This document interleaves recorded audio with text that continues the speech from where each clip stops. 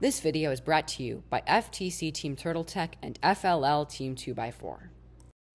A common problem that FLL teams that use the Spike Prime face trying to copy and paste my blocks between programs is that they can't. Normally, when you try and copy it, and then you paste it, you just see this, and then you go down to the My Blocks, and your block isn't there. There are two easy ways to fix this. Either you can click Make a Block, and then just hit Cancel. This acts as a refresh, and then you see that your block is there, so now you can stick it in wherever you want. The other option...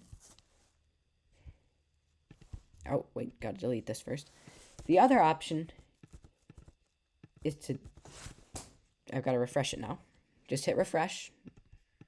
And I'm going to copy it and paste it. There it is. No My Block. What you can do is click into another project and then click back. Go down. There it is. Those are two easy ways that you can copy and paste a My Block between programs and have it actually work.